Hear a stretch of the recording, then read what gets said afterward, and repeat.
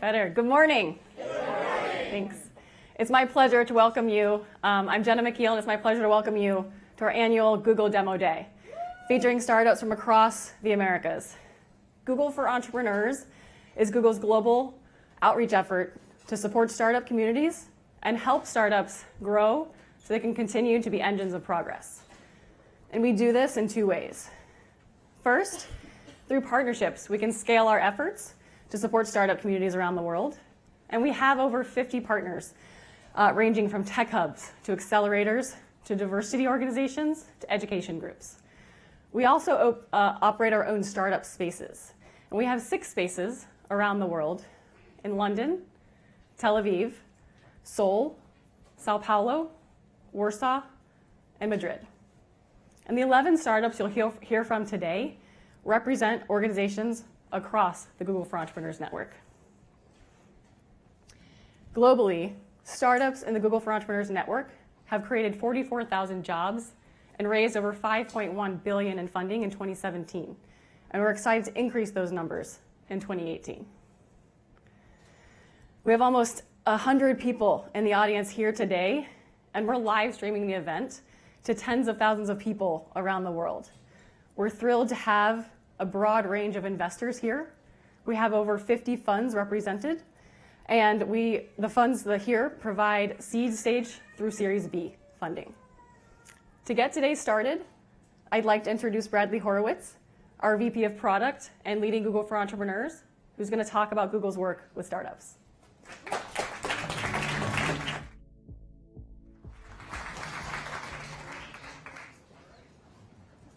Thank you, Jenna. It's so great to be with you here today. I want to welcome everyone, the entrepreneurs, the investors, the judges, the Googlers. Thank you all for coming. We're going to have a great morning together.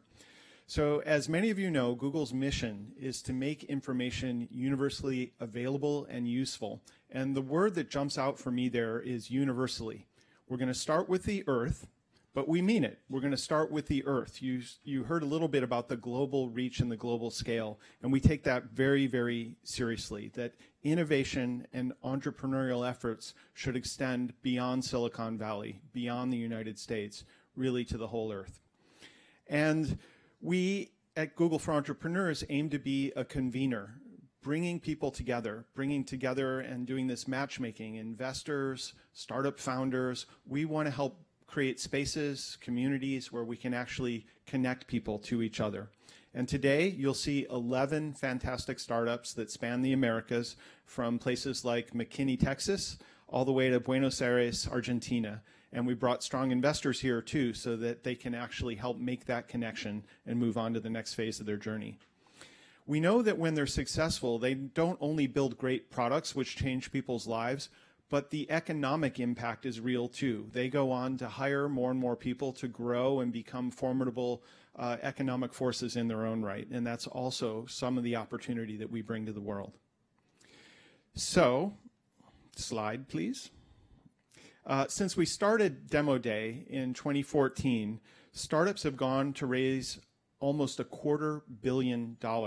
These are just Demo Day startups. You saw the numbers for Google for Entrepreneurs more broadly. Just from Demo Day startups, almost $250 million. And 10 companies have gone on to be acquired. In fact, Split, which is a Detroit-based ride-sharing startup, shout out for Detroit, my hometown, was on this stage 2 years ago. And they were nominated by Grand Circus, and they were just acquired this month by a German company who attended Demo Day. So really happy to see that full circle play out. What we do here is we take a one Google approach toward how we support startups. And Google is a big company now, and we have a lot of different efforts that focus on startups. And many of those folks are here and represented in the audience today. And I want to call out a few teams. GV, formerly Google Ventures, Gradient Ventures, a new fund that we've created focusing on AI and machine learning focused startups, Sandhill, Corporate Development. They're all here, and we help you navigate Google and get the most out of that relationship. So in terms of the scope today, you'll be hearing some very well-curated companies that span things like AR, VR, all the way to ag tech, agriculture technology. These companies all have significant traction, they have solid teams, and they're taking on really big challenges. And Jenna will go over the specific criteria of how they were selected and how the judges will be thinking about them. But we're really excited to have such a diverse group of founders here with us today. I do want to give a shout out to all the teams that supported this event. And I've been to many, many hack days, and these things don't just magically come together. There are many little people behind the scenes who make this as well run and great. And I want to call out a few of them. I mentioned GV, Gradient Ventures. There's the Demo Day alumni who've been helping, people who've been up on this stage before that are helping the next generation be successful. Our corporate development team at Google, Kapor Capital, 500 startups. Those are two fantastic Google for Entrepreneur partners, but they've been very, very generous in helping coach the teams, polish their pitches to make sure that their time up on this stage is well spent and perfectly conveys their vision and mission. So I'm as excited as you are to hear from these great startups. And so with that, I want to hand it back to Jenna to kick things off.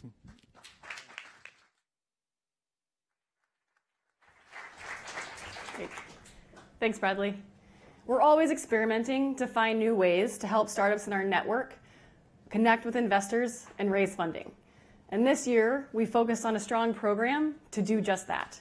Over the past few weeks, startups have been meeting with GV one-on-one to get feedback on their pitches and connecting with agency experts on their actual pitch decks.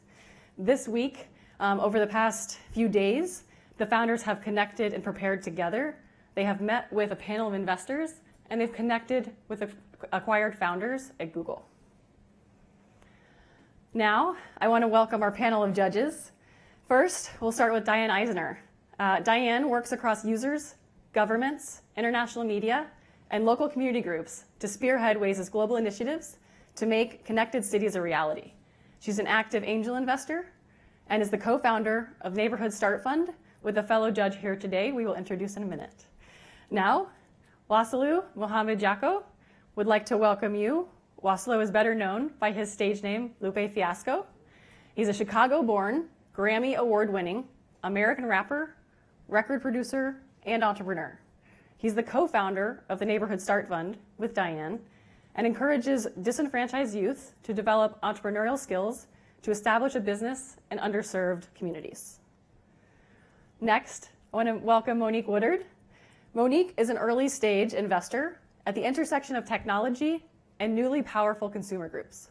Her investments as an angel investor and venture partner at 500 startups include Blavity, Silvernest, Mented, Printivo, and many others. Monique is the co-founder of Black Founders and has had a career across mobile, media, online retail, and government technology. And finally, I want to welcome JD Vance. JD is an investor, a commentator, and a best-selling author of Hillbilly Elegy. He served as a principal of the leading Silicon Valley venture capital firm, Mitchell Capital, co-founded by Peter Thiel. He recently became a partner at Revolution to work on Rise of the Rest, which is Revolution's effort to work closely with entrepreneurs in emerging startup ecosystems. So let's give our judges a round of applause. Thank you. And now for the startups. The teams you're about to hear from come from Canada, the US, Mexico, and Argentina. And they span many verticals, as Bradley mentioned, from AI to healthcare to fintech to robotics. You'll hear directly from the partners later this morning who nominated these fantastic partners. So I'd like to give a shout out also to all of the watch parties who are watching over the live stream around the world. We may miss a few, but hopefully we'll get there. But Aria Trace in Buenos Aires. We have Talent Garden in Milan, Rome, and Turin. We have American Underground in Durham. We have Communitech in Waterloo, Ontario. We have Fuel Collective, formerly known as Coco, in Minneapolis. We have Notman House in Montreal, Quebec. And we have Google offices across the Americas tuned in to support these startups today. So quickly, I want to give you a little bit more insight into the selection criteria. So startups that were nominated by partners had to be incorporated and headquartered in North America or South America. They have to raise at least $100,000, be actively raising $1 to $5 million within 6 months of this event, and have demonstrated traction through customer growth, revenue, et cetera. And the Google teams that selected these 11 finalists today looked at strength of team, execution and traction, and their growth potential.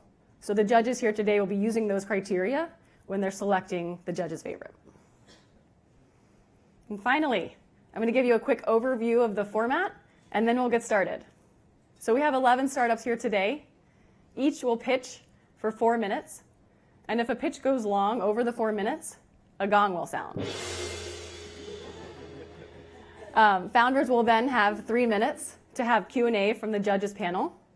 And at the end of the event, the judges will crown the judge's favorite.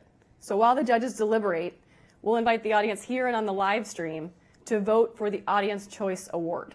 And that's the startup they believe has the greatest potential to impact their industry. And we'll give you directions on that later on, how to do so. Please follow along and join #Google Demo Day. Help shout out for these startups who are here from all across the region.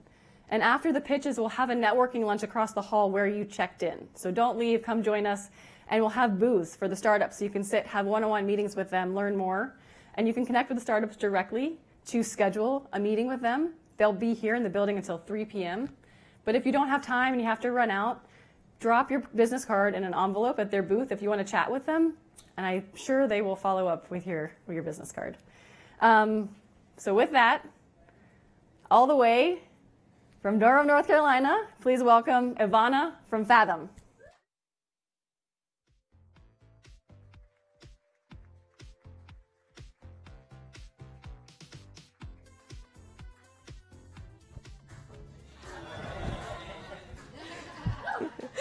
Hello and welcome everyone. My name is Ivana Dumignan and I'm the CEO and co-founder of Fathom. My partner and I were both NCAA Division I athletes at Duke University who suffered major injuries both through our high school and collegiate careers. The two of us, a couple of years ago, came together and decided to bring our engineering and data science talents together to solve a problem that we fundamentally care about: athletic injury.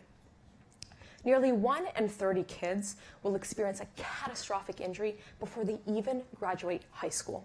These are injuries like ACL tears and Achilles tears. And what's worse, nearly 1/3 of those kids, 2/3 of those kids will suffer long-term effects long after their injury has healed. Things like osteoarthritis, depression, eating disorders. The good news is that preventative, personalized treatment has been extremely effective in mitigating or completely preventing those injuries from happening in the first place. Nearly 70%, actually. But the last big hurdle is cost. Today, this process requires a heavy investment in equipment, massive and extremely expensive technologies to actually measure and survey an individual's biomechanics. With that, it then requires a specialized expert to interpret that data and take that all the way to something that you and I can use, a training regimen. Well, for the past 3 years, we've been working with institutions, with researchers at Duke University and UNC to take simple, inexpensive sensors and replicate not only the capabilities of these multi-$100,000 devices, but the accuracy as well.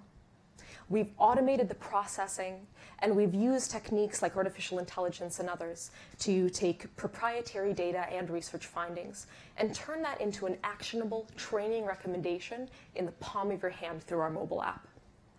And the best part about it is nearly 1/100th of the cost of conventional measures. Today, our subscription comes in 2 fun flavors: a single sensor solution that can be worn right on the small of the back to manage and mitigate overtraining risk and fatigue, and a more sophisticated 3 sensor solution with 2 additional devices worn on the inside of each heel. With that, we're capable of monitoring your biomechanics in high resolution as you train and play, identifying which activities you're doing great in and which exercises you're maybe not ready for. With that, we can come and provide a highly tailored, personalized recommendation to you: how to train, what exercises you're ready for, which ones you're not, what to do next. This is the stellar team that makes it all happen. Today, we're 8 full-time engineers, with 3 of us having PhDs and backgrounds in artificial intelligence and embedded engineering and physical therapy.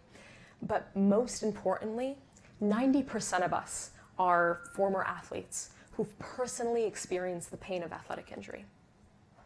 We're currently hiring for sales and marketing roles on our team to help us grow our reach within our initial market. If you're interested, please send us an email at careers@fathomai.com. Right now, we serve primarily competitive amateur field and court sports, youth athletes predominantly. And it's been about 2 months since we launched soft launched our product, and we've been able to close a little over $160,000 in annual signups. Over the next year, we're on a trajectory to hit about a $2.2 million run rate, and we're excited to introduce features that can help us spread from helping just these kids into their nuclear family through features specifically for runners and boutique gym goers. I'm out of time. Okay. We're currently raising a $2 million round led by Freestyle. We have a 90% filled that round, but we're accepting one new investor to join our family. And if you're interested, we'd really love to come and see you in the back after this event. Thank you.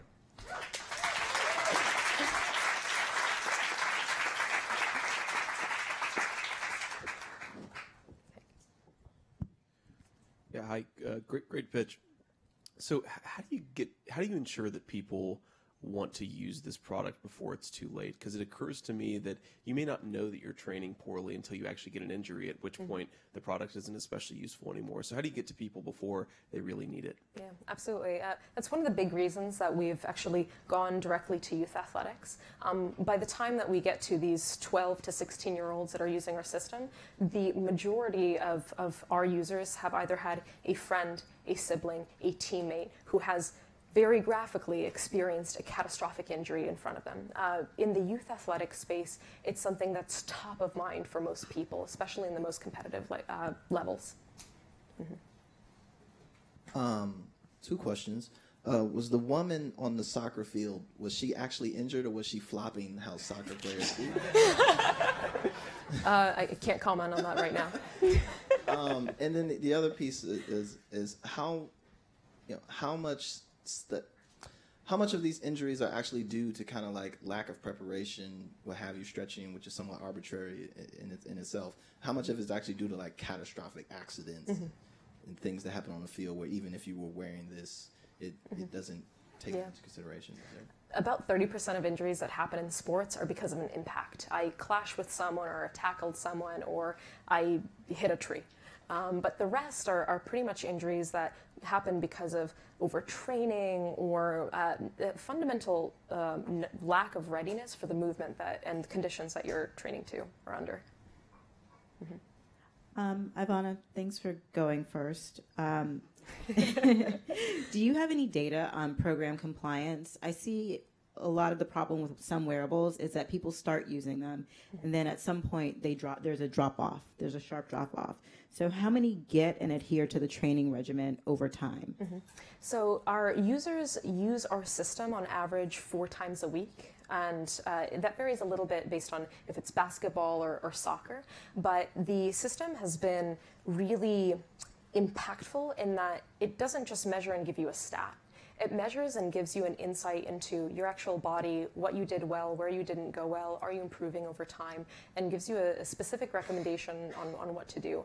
That little tangible, trackable tidbit and improvement has been something that we've seen a lot of athletes respond very well to.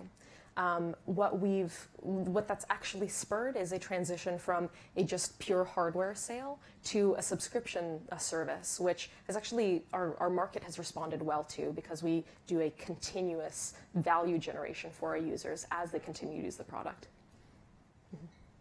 Will these devices, is there thoughts or plans in terms of expansion of these sensors delivering information to the actual machines that people are using to kind of like, hey, slow down the treadmill, he's about to break his ankle kind of thing? It's a very interesting concept. We've heard or seen opportunities to do that.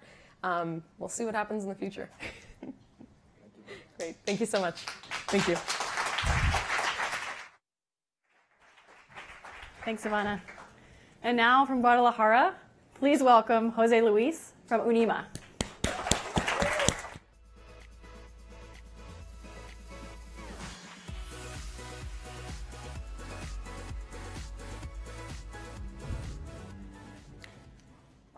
Hello, everyone.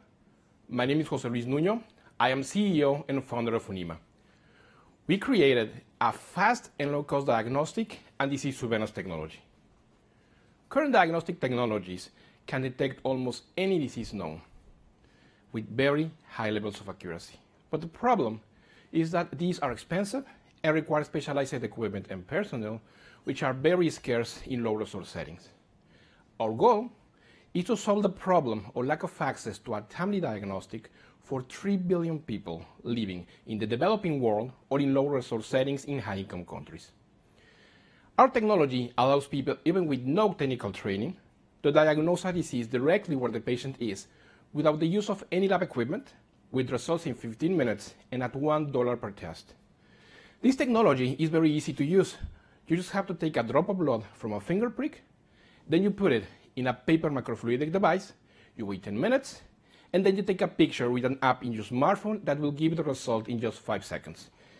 Then this result, along with contextual information like geolocation, date, and time, is sent to a cloud server, and we can use it for real-time disease surveillance and to create real-time analytics that helps governments and health organizations to create better strategies to stop disease outbreaks and pandemics. This technology is based in a protein that we can modify using genetic engineering to catch biomarkers specific for each one of the diseases. Then we print this protein on the paper device, and when it gets in contact with the blood from an infected patient, it creates a visual reaction. And this visual reaction is evaluated in the app by using image analysis processes and neural network algorithms to give you a very accurate result. We are targeting 4 main market segments. In our first stage, we are targeting the global health market, where users are international health organizations and health NGOs, and where the barriers of entrance are very low because there's a huge need in this market. And the private health market, which includes global pharmaceutical companies, insurance companies, and pharmacy chains. In a second stage, we are targeting the animal health market, where users are livestock producers. And in a third stage, it will be the public health market, governments through the national health systems, mostly in the developing world. Right now, we have a set of 6 key early users, which include global pharmaceutical companies and international health organizations. With these key early users, we are going to roll out the technology in the following 5 years in regions like Latin America, Africa, Southeast Asia, China, and India. We are a second-time founder team, and together we previously developed another health technology which was commercialized in 14 countries, and so we have proven experience in the development, regulatory process, manufacturing, and commercialization of these kind of technologies. We have also been supported by great organizations like the Google Developers Launchpad, Y Combinator, Endeavor, and Mass Challenge. Currently, our first product for the diagnostic of tuberculosis and HIV already went through clinical trials and is in regulatory process.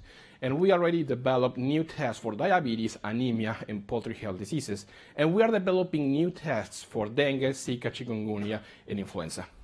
As I mentioned, we have a set of 6 key early users, but in the pipeline, we have another 2 of the top 10 pharmaceutical companies of the world and health organizations in Zimbabwe, Zambia, and South Africa. And it's very important to consider that in the next quarter, we will be raising a $7 million Series A. In Unima, we have a very, very big goal: to secure everyone a timely diagnostic, regardless where you live or your ability to pay. Thank you.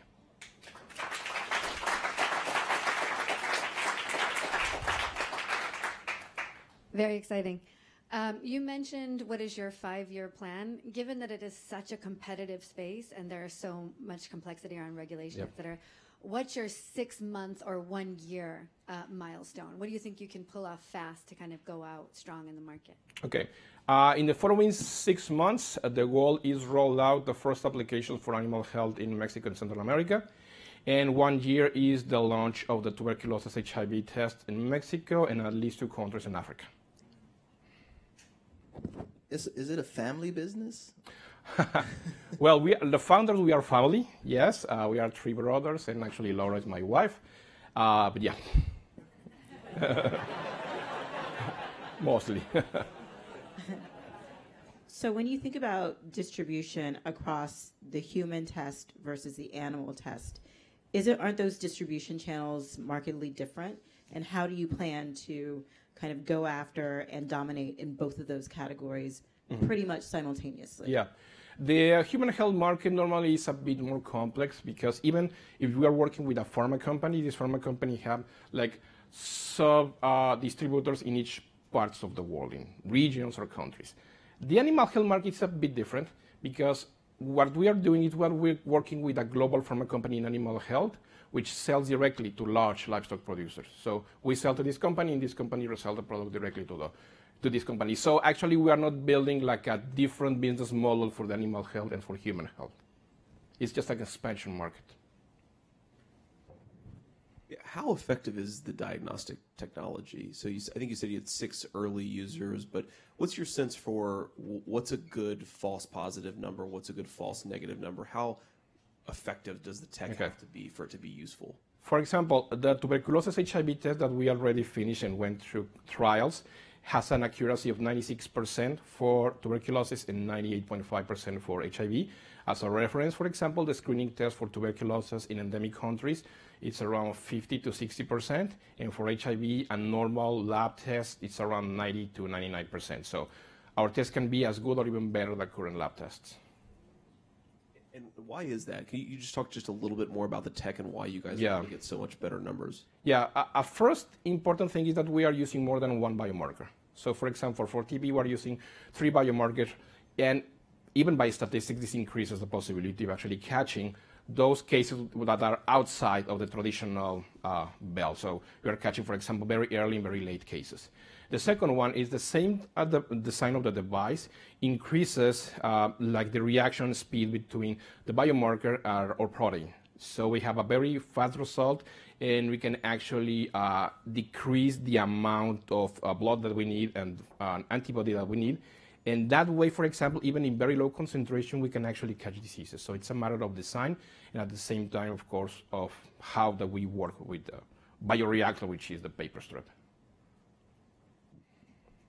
Thank you.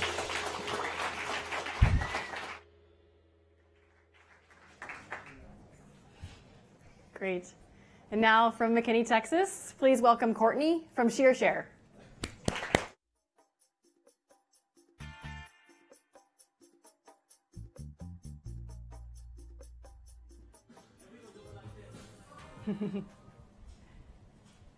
"40% of salon and barbershop space goes unused every day.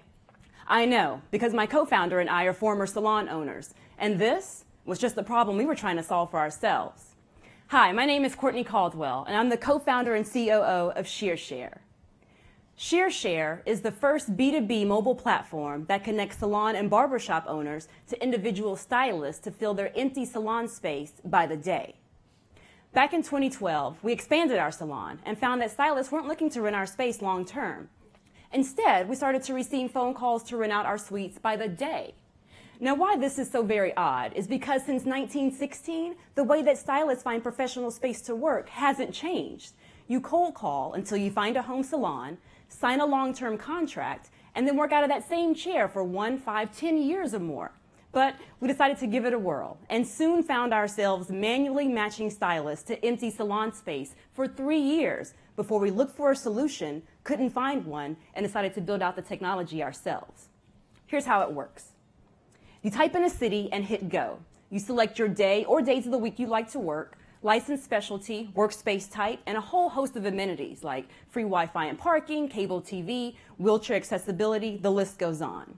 Once you find a match, you type in your credit card information and literally book salon space like you book a hotel room. It's that easy. By the way, ShearShare is not just for hairstylists and barbers. Every licensed specialty within cosmetology finds space to work on the ShearShare app. Nail technicians, estheticians, makeup artists, massage therapists. And today, we're pleased to announce that ShearShare has listings across 375 cities and 11 countries. By the way, we've also signed on to do a pilot program with L'Oreal, the worldwide leader in beauty. But this is just the beginning. There's a seismic shift happening in our industry. The good thing is that ShearShare is already ahead of the revolution. More stylists are choosing to become independent contractors, 70% in fact. Stylists are increasingly becoming location agnostic, choosing to build their personal brands on Instagram and YouTube. More importantly, no matter how independent the stylist, they will tell you that the salon is where they do their best work, because this is where they were classically trained. In the same way that Uber and Lyft served as the intermediary between the drivers and the passengers, and today are completely revolutionizing an entire transportation and logistics industry, ShearShare will be that for beauty. We launched our beta in September 2016, and since then have been growing 20% month over month.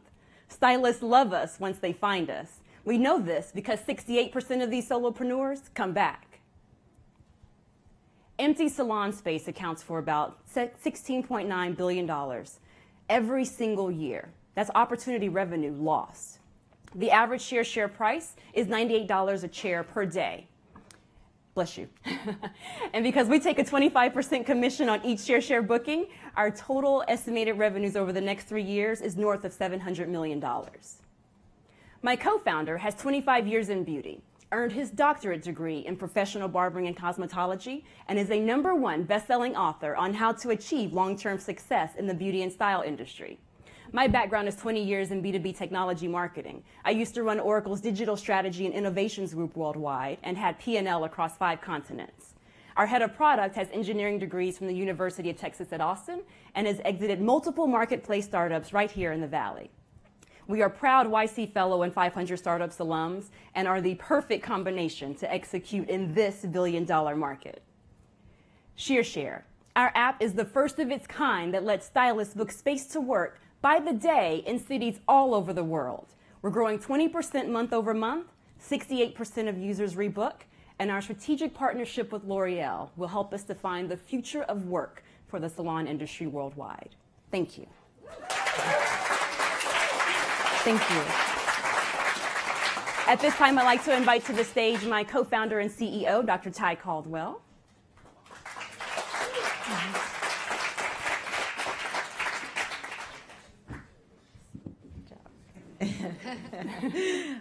Hi, guys. Hi. Can you tell us a little bit more about the partnership with L'Oreal and what the opportunity for partnering with brands like that looks like? That's great. Great question. So we've actually just signed a mutual NDA. So what we can share is that how we're thinking about the ShearShare ecosystem is today we are empty space, fill a space, right? But we're building trust with our stylists because we sit at the very beginning of the stylist life cycle. Eventually what we want to do is provide resources, access to products, retail sell-through, things like insurance. The world is our oyster. And the wonderful thing about L'Oreal is that they're global. They have 33 wonderful brands that sweep all licensing specialties. And we're looking to do a right time, right place ecosystem, if I can say that, that encompasses the ShearShare users. The product land is changing with products and manufacturing distributors. So they want to use this trust that we have now building with the independent stylists, because not only are the brick and mortar businesses, because of social media, all the stylists, barbers, and all the beauty professionals, their business as well. So yeah. we partner with them for that reason. Yeah. Very well done. My question is about the marketplace dynamics, and what is the ratio you think you need on the space and the stylist side to make sure that you're going to be able to keep growing? And what have you learned from Uber Lyft related to how you're going to be the kind of workplace you want to create for these stylists? That's great. So by design, we actually thought we were going to launch in 3 cities.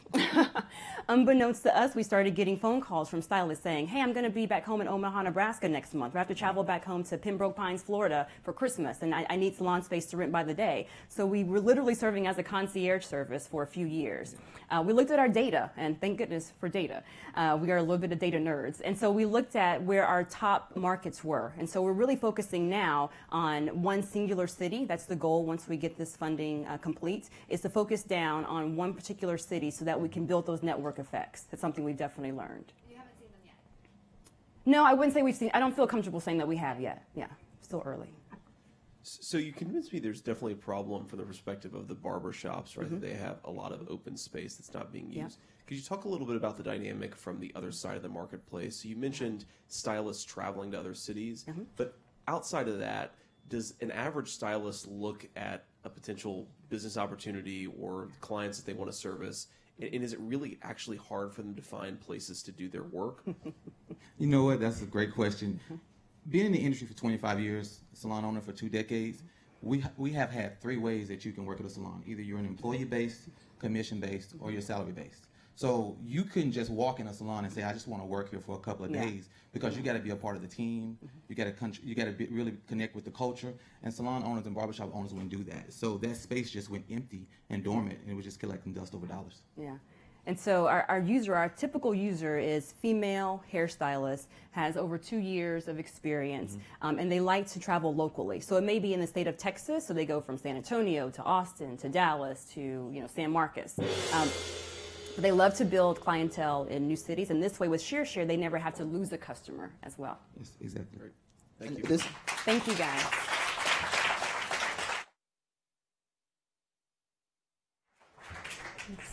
And now from Detroit, please welcome Mike from BankJoy.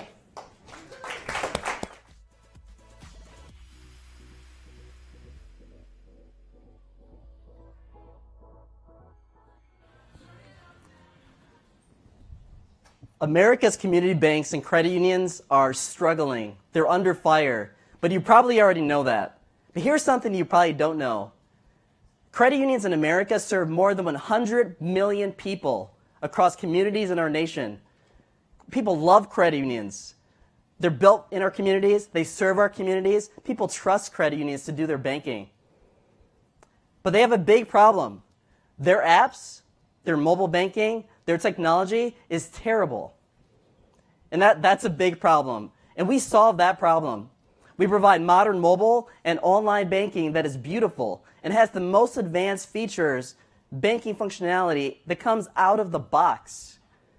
And a bank or credit union, no matter how small or big, they can have one of the most advanced banking products for the cost of one developer per year. As little as that. But building technology like this is not easy. There are legacy systems that you need to integrate into. We're masters of that. But building relationships with banks and credit unions is equally hard. And for that reason, we've opened up our banking API so that fintech developers can bring innovative and amazing technology to banks and credit unions and access millions of consumers who already trust these financial institutions. Our API strips away the complexity of banking legacy systems and surfaces functionality that fintech developers haven't had before. Money movements, loan origination, new account opening. There's so many things that our API can do, and we're adding to it every single day. And you can't achieve this by scraping websites. This is a deep and tight integration with banking legacy systems, and our team is masterful at that. But what good is a banking API if you don't have any traction, if you don't have any banks or credit unions who are using it? We have 240 banks and credit unions who have signed up for our banking API and our products. We have 12 who are live right now. You can open up your laptops and you can begin writing fintech applications for Coca-Cola Credit Union and for Safe America here in the Valley. And we do have fintech developers who are creating immense value and bringing exciting and innovative technologies to credit unions right now. Technologies that the big banks don't even have yet. Robo-savings helps you achieve goals, whether you're buying a car or a new house or a trip to Paris. Analyzes your transactions and moves money automatically. They're using our API for that. We have AI-based voice UI and chatbot technology that's beautiful, lets you talk to your money and understand it at a level that simple transaction histories won't let you do. That's being built right now by developers, and it's taking days, not weeks, not months, not years, days. Because once you write to our API, it's universal, and you can plug in anywhere in no time. We have $2 million in ARR that's already booked. Right now, we're realizing $500,000 more than that every year. And this wasn't easy to build. We've got a great team. We've got Scott Sellinger in the audience, who is a veteran in our industry with more than 20 years of experience working with some of the top companies in the space, from Jack Henry to Correlation. We have Luke and Chris, amazing fintech experience. Myself, I'm a former credit union executive. And Weiwei, graduate of USTC, the MIT of China. We're raising $1 million. We got some great backers. And we've got $600,000 that's already circled. Love to talk to you. Thank you.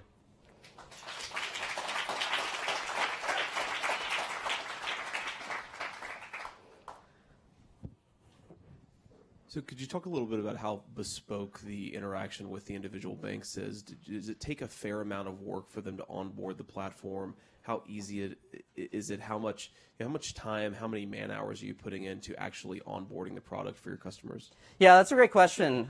So we actually we did a lot of the work up front, and we integrated with some of those popular systems. We have four core systems integrations right now. Core system is probably the biggest integration that you can do in this industry. We've got 5 of them already. We're integrating with some of the most popular bill pay, check processing systems, and other systems as well. So now when we onboard new clients, we're literally talking days, because we deliberately built our technology so we can quickly brand it and deploy it within a matter of days. Excellent.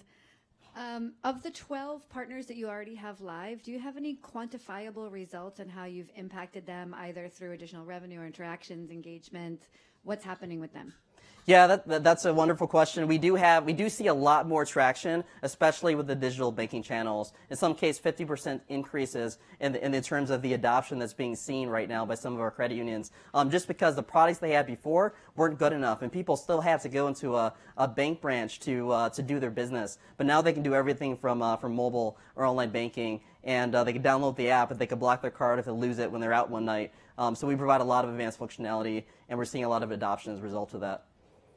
Can you walk me through what the switching cost is between what they're using now versus BankJoy? And then is there high, low, medium switching costs between BankJoy and moving on to something else? Because we're really efficient at deploying our software, our costs are very competitive with the market. In some cases, a credit union or bank might actually be saving money by using our products instead of Fiserv or another big vendor. We deliberately built the software so we could deploy it super fast. That means that we don't need a lot of resources to deploy it. A good example of that, we have a team of 5. We did 3 installs a few weeks ago, 3 different credit unions across the nation at 9 a.m. and turned them all on, boom, boom, boom. And we can do that all day now. So it's super effective and not very costly for the credit union or bank. Is it difficult for the credit union or bank to switch from what they're using now to BankJoy? Like those big kind of clunky legacy systems? How difficult is that? It's we've been through this 12 times already. So we've got this process down pat now. We've got a really good project management system in which we convert them off. So we know exactly how to move credentials over, or if you need to do like a brand new enrollment process to make it the transition easy. Probably the most complex part is just like picking a date and the advertising and the marketing component of letting members and customers know that a new product is coming. But from the technology aspect, we're really, really good at deploying that software to banks and credit unions and making that transition for them. We have a playbook for it.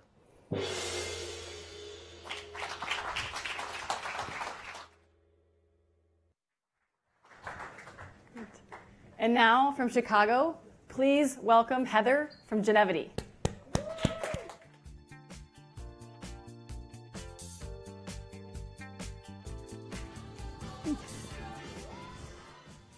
Hello, everyone. My name is Heather Holmes, and I am the CEO and founder of Genevity. Genevity stands for Generations and Longevity, and we're here to make sure that you and your loved ones don't run out of money in retirement.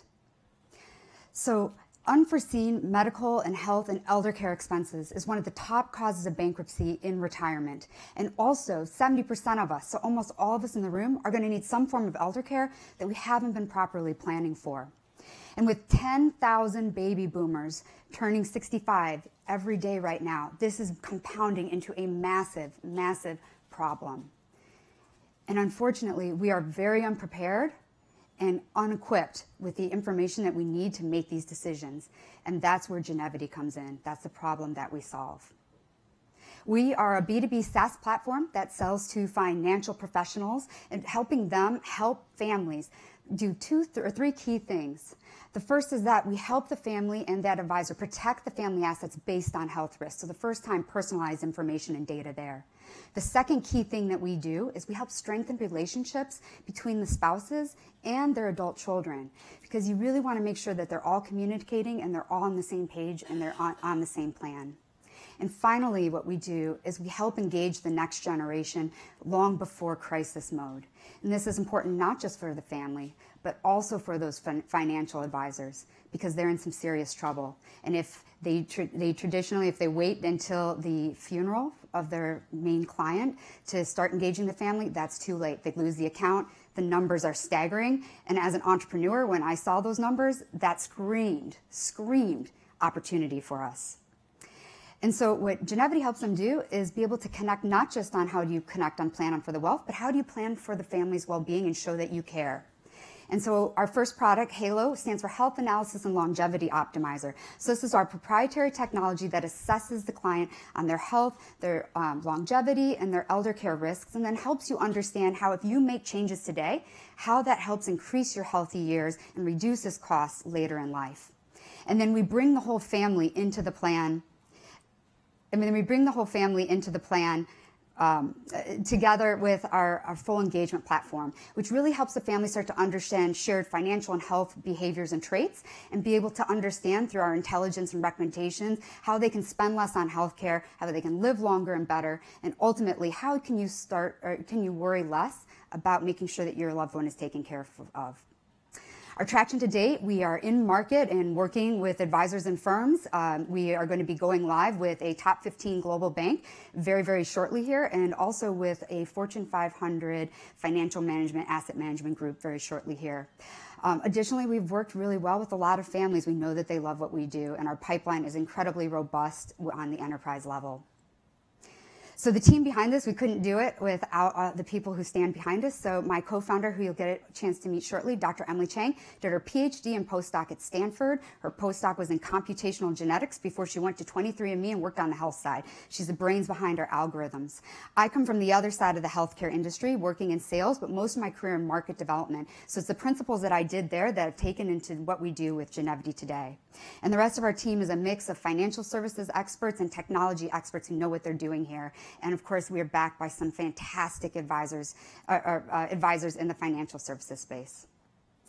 So why Genevity? We really are the first place out there that is bringing this unique connection of wealth, health, and family together in one place, so you no longer have to choose how you want to plan. Our team is proven and we have patents behind it.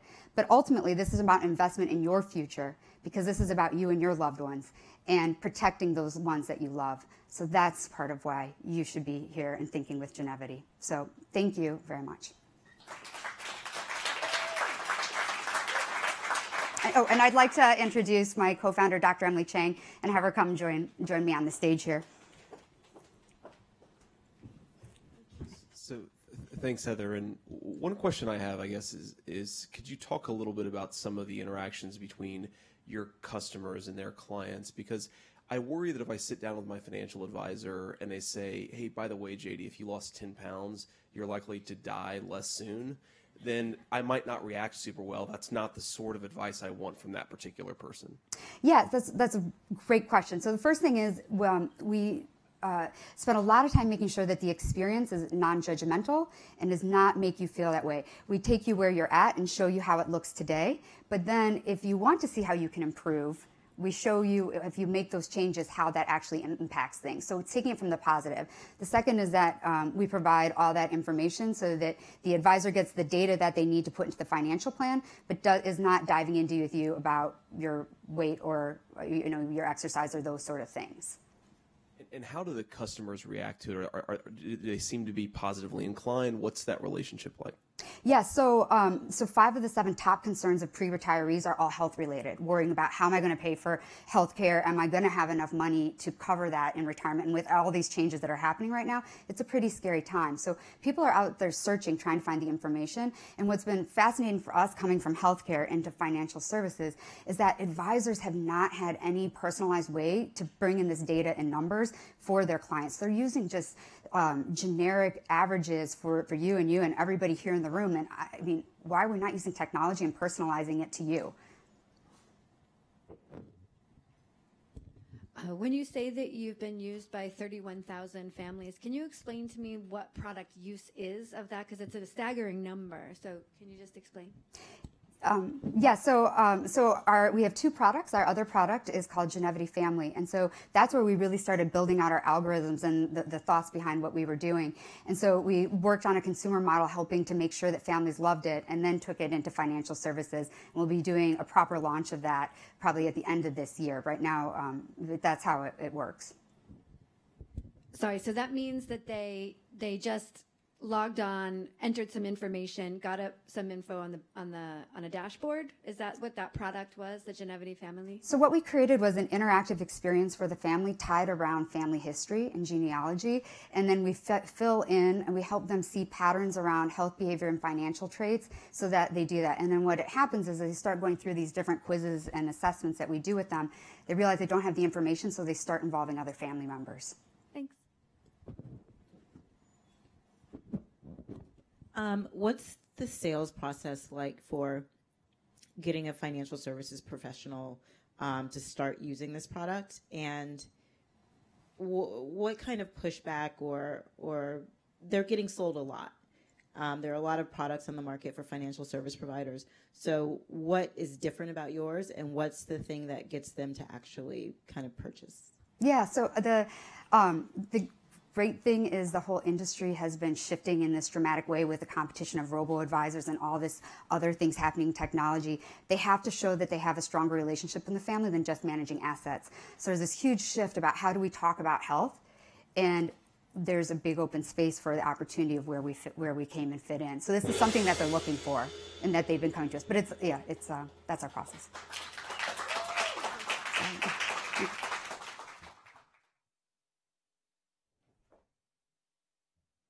Great.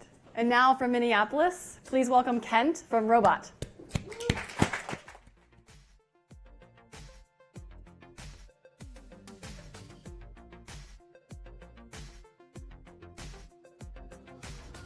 Good morning. I'm Kent with Robot, CEO and co-founder. Let's take a moment and all become farmers. You've got a crop. It needs rain to grow. That's no surprise. It also needs a critical input, an expensive fertilizer. Now, before we decide when to apply that, let me tell you that it's easily lost from the field when it rains. So, would you put it on day one? Probably not. However, that seems quite risky. Given the equipment that farmers are provided with today, this is unfortunately the pattern that many fall into. Instead of applying that fertilizer as the crop needs it later in the season, today's equipment, it makes it much easier to apply that fertilizer before the corn is even planted. We've solved this. Our machine goes between rows. We don't care how tall the crop is, opening up all kinds of interesting jobs and data collection that we can do. So think of a future, teams of small, smart, autonomous machines work in fleets to deliver continuous improvement over the season. We're starting out in corn. It's the nation's largest crop, 90 million acres. It's 5 times that globally. It's the right place to be started, especially because in 2018, most farmers apply fertilizer before the corn even goes in the ground with equipment like this. So sometime in the next month, that'll be happening over millions of acres in the Corn Belt. This is a couple of months before that crop actually needs that fertilizer. These farmers are rolling the dice. It's hit or miss. They may have applied too much, too little, and especially if they've applied too much, that's going to end up in runoff off the field, which, as you probably all have heard, is tied to the Gulf of Mexico dead zone. And recently, there's an awful lot of headlines about elevated nitrate in drinking water, leading to concerns about blue baby syndrome and other health impacts. Our solution is to apply multiple times in the growing season because we can and it's easy. In sync with the needs of the plant, we believe we'll deliver net profits to the farmer up to $75 per acre, which is massive for a commodity farmer. And we should be able to limit off-field losses by up to 30%. We do this by reaching the farmer through channel partners. We're working with Growmark, the #3 retailer of ag chemical and seed in the US. We'll pull in the sales data, combine it with other data layers, and figure out how much and when to apply. We'll deploy a system to a field, a couple of machines, and a recharge station. We'll return in 24 hours when that field is finished and move it on to the next field. This is the machine out in the field. You can see on the right how it moves between rows. Consider it a self-driving tank on wheels. So, moving to a video to show how it looks in real life, moving into position to do work on real fields between rows. You can see it moving and be in a great position to collect interesting data. How is this possible? Well, it's our team. I founded the business with my two brothers. Charlie on the left went on to be a large-scale farmer. We all grew up farming. John is one of the world's foremost robotics experts. He most recently built Uber's self-driving car unit from the first employee up. Brian, our CTO, who's here with me today, is an exceptional roboticist. He developed this robot for the Army, a $40 million commercialization project, first of its kind for the Army to detect mines and IEDs. And he developed our first system. We have a partnership with Carnegie Robotics that's very exciting. We're going to market as a service. We intend to have 2,000 machines in the market by 2022, each generating $30,000 of net profit at scale. I'm excited to take your questions. We are raising a round. I encourage you to join the robot revolution. Thank you.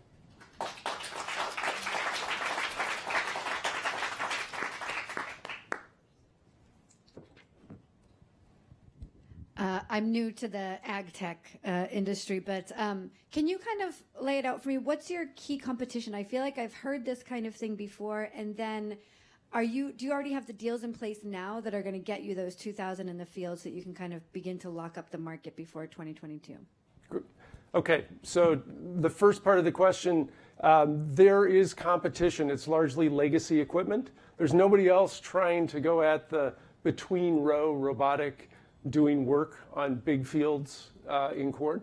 So when it's the legacy equipment, yes, there are these very large machines that can straddle the crop. The best farmers have figured out how to use it, but the market penetration is relatively low.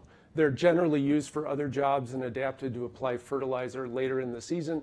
There is another set of equipment that can be dragged behind a tractor. The risk there is that if you're planning to use that equipment when the corn is low, but it starts raining when the corn is here, when you can next get on the field, the corn may be here, so you're scrambling for a new solution. That's left the majority of farmers to sit on the sidelines, apply fertilizer earlier. To answer the market demand, so we feel that we have demand that meets our 2019 capacity. We have lots of excitement from channel partners. These have been sort of one-meeting sign-ups to work with these channel partners. We have an LOI in place with Growmark, so they're very eager. They have hundreds of locations across the Corn Belt. So as farmers pretty much work all the same way, whether they're at a channel partner level or down. They want to try it out on a few acres and then add it to more and more acreage over time. So it works well with our deployment scheme. Can you talk a little bit about the value proposition for the farmers? So will this increase yields? Will this be much cheaper for them? What do they get out of this exchange? There are a bunch of ways to look at it. From we free them up to do other jobs during a busy time of the season. But ultimately, it comes down to, we believe by timing the nitrogen application in sync with the crop, we'll be able to tune that and drive yield higher on good years. We'll also be able to conserve this very expensive input. So after buying seed, nitrogen fertilizer is the next most expensive input for corn farmers. And estimates are that 30–40% of that is simply wasted, which creates the environmental downside. And there's tons of pressure on the ag sector to get their get their house in order before they get regulated, as the Chesapeake Bay watershed is. So we want to be the good guys. We want to help them make money and solve their problem at the same time. Is it only corn? So we're completely focused on corn. The good news there is it's a massive market, but we're essentially building the Lego blocks you could think of for autonomous systems that we could adapt, reassemble. Very importantly, we did not get into business to bring robotics to agriculture. We started out to solve this massive problem in the Corn Belt. We backed into a robotic solution. Fortunately, we had the family connections to make it work. When we move to the next crop, we want to make sure we're starting with the challenge at hand rather than saying, hey, we've got a hammer, where's the nail?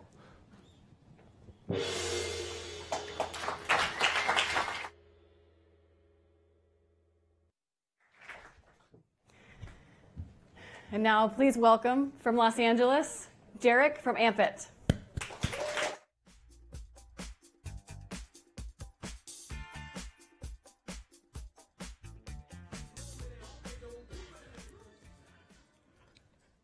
Tech doesn't get content, and content doesn't get tech.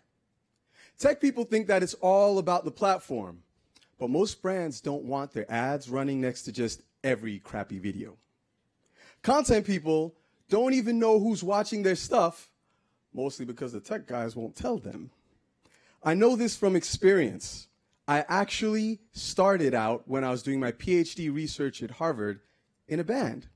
And that band charted in my home country of Ghana right after Beyonce went on to reach 100 million people around the world. And then at the end of it, realized we had no idea who any of them were.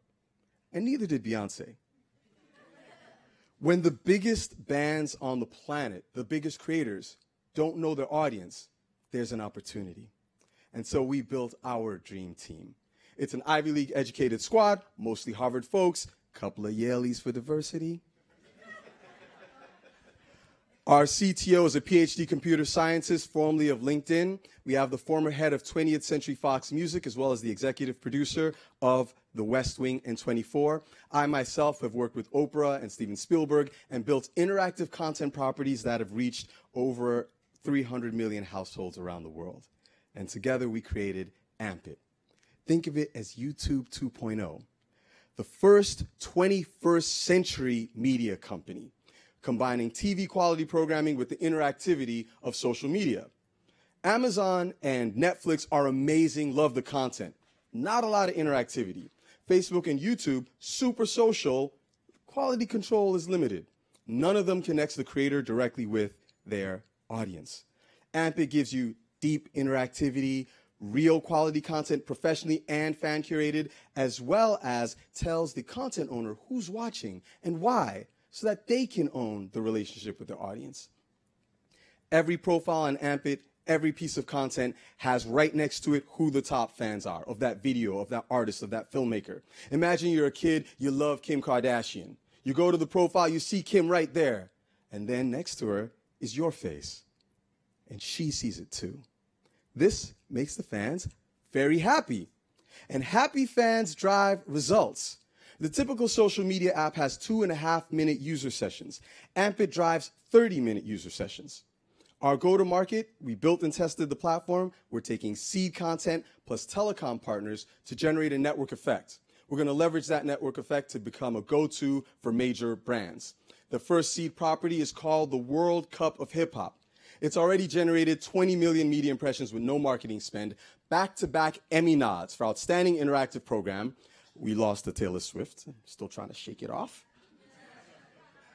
The 30-minute user sessions we're talking about are for this project, and we got 5 times the ROI of a Super Bowl ad.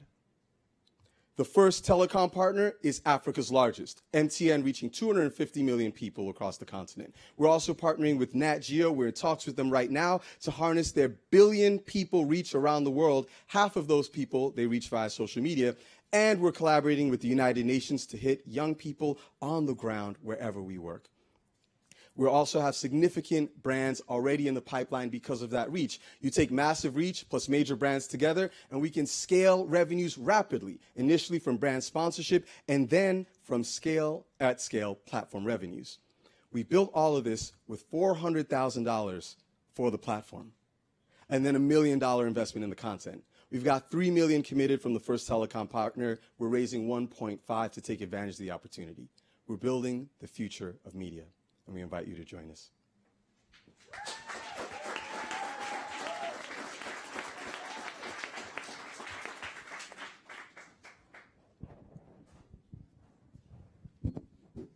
Preguntas, por favor. How does it explain the Beyonce problem again? So, this is a great question. I actually give you a specific artist I know, a producer, did a project with Lady Gaga. They got something like 10 or 20 million views on YouTube. They came to release the next project. We're sitting there talking to them. What's the big problem? Well, we don't have an audience. Like, well, how do you don't have an audience? You just got 10 million views. They're like, yeah, but we don't know how to reach those people. See, typically what's happened is we push everything out, we broadcast, but these technical platforms are not giving us a way to directly connect back to the audience. So nobody owns their audience. They actually rent their audience from Facebook, YouTube, etc. So what AMP-IT does is it makes it so that you can actually tell who's driving the most engagement with any given piece of content in real time. And you know directly your fans. And then how does a content creator continue to communicate with that fan and continue that relationship? Can you walk us through that? So you can do that exactly through the platform. If you do a campaign with us, that fans can opt into it. One of the important things we've done is make sure we protect the user's PII, the personally identifiable information. So a user has to opt in before we tell you exactly who they are. If they've opted into your campaign, at the end of it, you walk away with the database. That relationship is yours forever. The reason why people, we believe, will stay with the platform is because we keep the real-time analytics on how they're engaging, who's engaging, and that continues to shift. So the big challenge with lots of content platforms is the cost of content. You've already spent $1 million on content, which for a startup is a lot. Tell me how you're going to control cost of content, and tell me how you're planning on acquiring more content, which is what keeps people coming back. I think that's a wonderful question. So the big way to control the cost of the content is actually to have other content creators come on board. And one of the significant problems, if you talk to people, for example, in Hollywood right now, everyone is like, oh, Netflix is the best thing since sliced bread. But if you talk to serious producers, they're like, well, yeah, but we don't know what our viewership is, so we can't get paid more if it's successful. We think that if you have a platform that can get actual, real, serious creators to know and be able to connect with their audience, you can have quality content being produced by other parties. So, for example, what we're doing in Africa is a partnership to build the African Cup of Hip Hop. From that, we can also connect with lots of different creators on the ground who also want to own their audiences there. The best way to lower the price of content is not to produce all of it ourselves. And is the business model subscription or advertising or something else? Initially, it's sponsorship and advertising, and there will also be the ability to subscribe to have what we think of as like a Bloomberg terminal for media. We have real-time analytics on what's happening with people that you're interested in around the world. Thank you.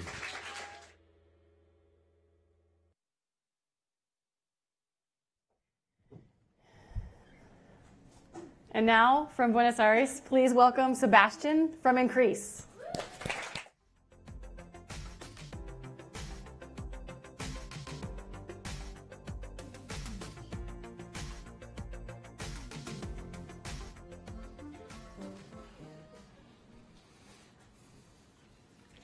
Talent is absolutely universal.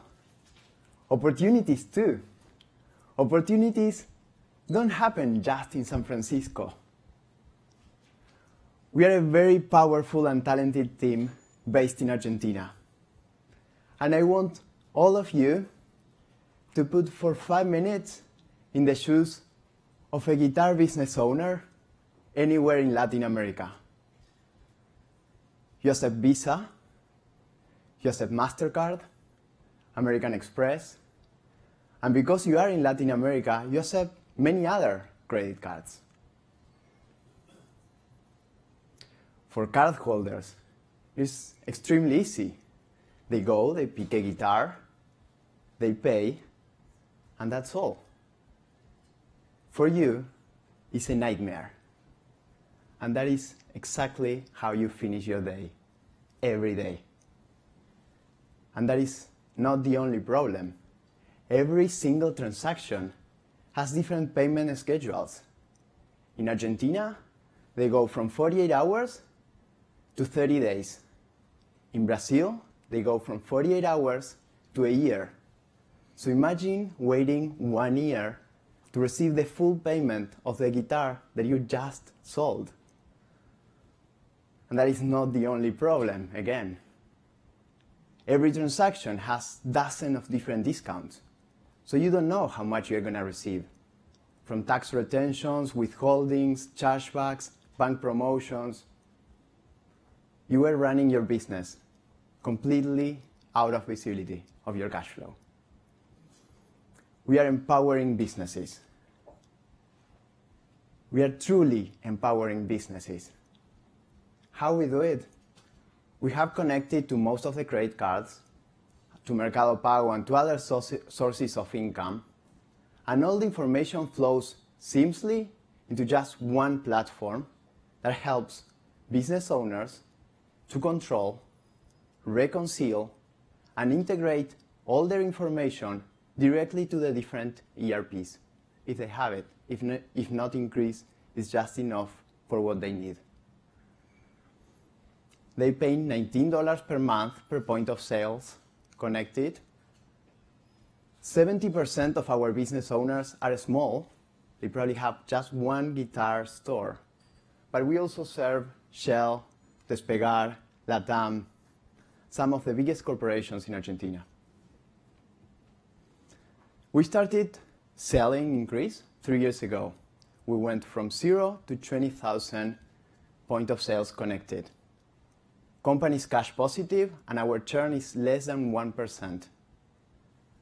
If I add a picture of how it's going to look by the end of this year, it's going to be reaching 50,000 business owners. And that is 10% of business owners in Argentina. But we have the responsibility to take Increase to the whole continent. All business owners need to have visibility and control over their transactions. Banco del Progreso just invested $1 million in Increase, and we are taking the solution to Dominican Republic. We are working with Visa to launch Uruguay and Peru. And we just signed a contract with Pichincha to bring Increase to Ecuador. We have been recognized by many great organizations. Being here is an honor. All of this has been done with $750,000 that we raised in 2015. We are now raising $3 million, and 80% has been confirmed. I'm here not for the 20% remaining. I'm here to truly build long-time, lasting relationship with investors that truly want to impact in the life of business owners in Latin America. My name is Sebastian, CEO of Increase, and I welcome your questions. Thank you.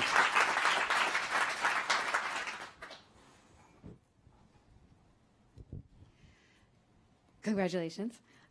It seems like your small business acquisition efforts are really going to be your key driver of success. But these are small, fragmented businesses. How much does it cost you to go bring on one of these businesses, and what's the lead time? We have two strategies. We work with telcos that acquire businesses for us, and the cost of acquisition is between 20 and 30%. And we work with banks who started selling Increase last year in Argentina. And we have a dedicated team of 5 people.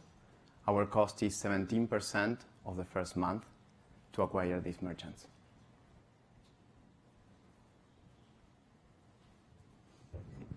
Can you talk just a little bit about the customer experience? So if I'm using Increase as a merchant, what does that look like? It will have changed your life completely. Definitely. You're sure you're not American? I can take you through the journey, but I just mean, is it they're swiping a card on an iPad? What's the actual product? Just trying to understand that a little bit better. Yeah, we are not processing payments at the moment. We have built a layer that is connected to the different credit cards, and after each transaction was approved or rejected, we receive the information, and we put together all the information so they can see all the all the statements and transactions in just one platform, and they don't have to go to Visa, American Express, or MasterCard. In the future, we may start processing payments to give the history of the whole transaction, from the point of sales to the reconciliation. And so how much of the business is built on the channel relationships with the Visas and MasterCards versus the merchants themselves? Could you walk us through that exchange? We started working with credit cards last year after we reached 15 or 16,000 business owners. They are not selling the product. We are working with them for integrations because how the technology works made their systems sometimes almost collapse. So we have been working with them to improve the technology to keep serving business owners. So to expand to new countries, you find a banking partner in that country and then expand through that banking partner. The languages are generally the same because it's all Latin America that you're doing the expansion in.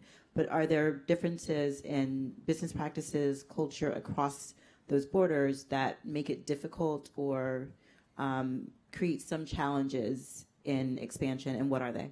Yeah, there are many differences, from different payment schedules to different discounts for the transaction. So the system needs to understand all the logic. I will take it after. Thanks.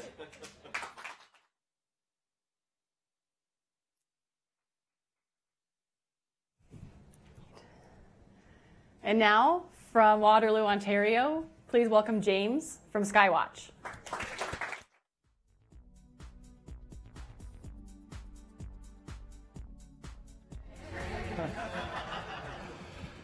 Good morning.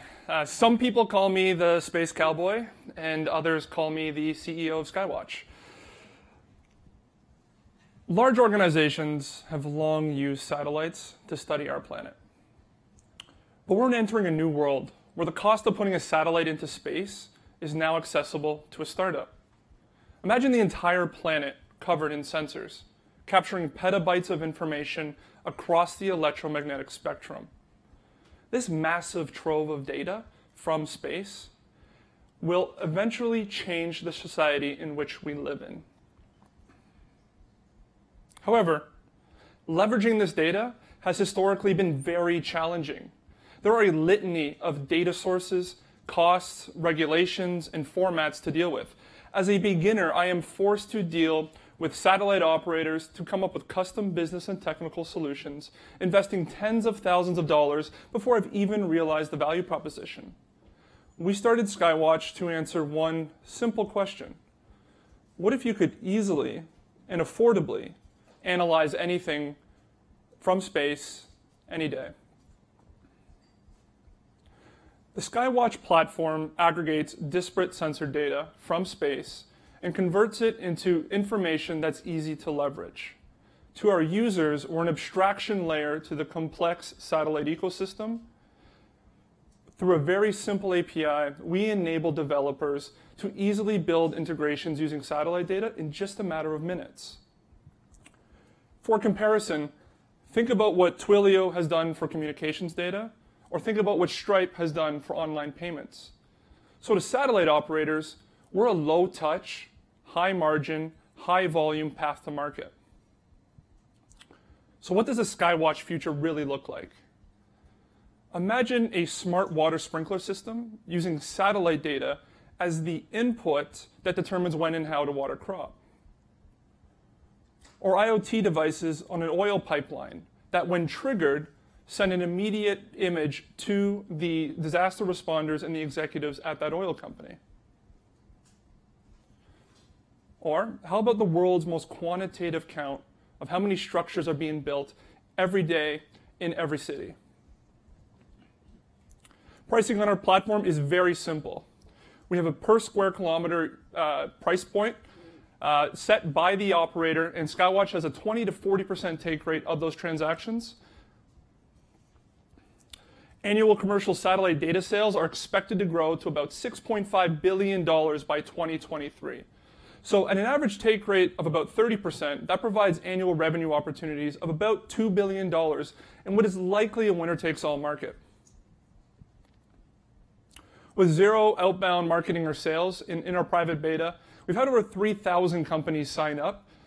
We right now have over 700 live API keys and applications being developed representing 12 different industries. We're now focused on scaling the supply side integrations.